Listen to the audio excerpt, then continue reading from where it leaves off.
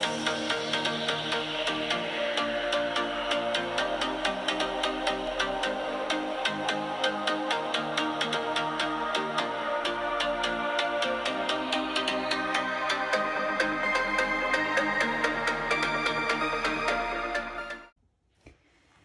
in this question, we want to skim and scan the question to see how many substances they're giving us information about. They're giving us information, numerical data about the barium hydroxides. They're giving us numerical data about the sodium sulfate. And they then want us to work out the concentration of the sodium hydroxide.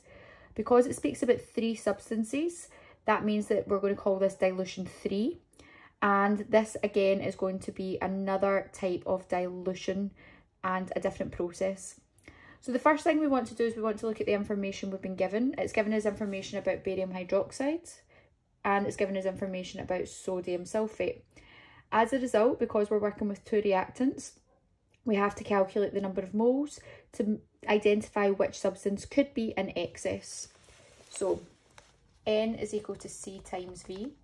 The concentration we're given is 0.01 times by 50 centimetres cubed.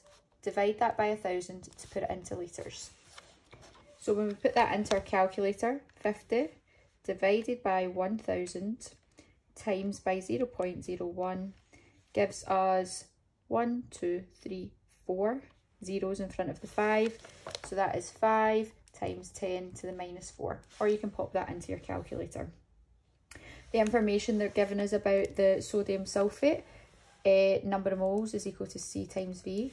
We've got the same concentration, the same volume, and therefore we will have the same number of moles. Now from the balanced equation, we can see that the ratio of barium hydroxide to sodium sulfate is the same. It's a 1-to-1 ratio. And because we've got equal number of moles, that means that all of the reactants are going to take place in the reaction. All of them are going to be used up. So because of that, what we have to do is we have to add up the total reactant moles. So I've got 5 times 10 to the minus 4. I'm going to times that by 2 because I've got that on either side. And that gives me the total number of moles as 0.001 moles. Because of that, we need to add up the total reactant volume. I've got 50 centimetres cubed of my barium hydroxide.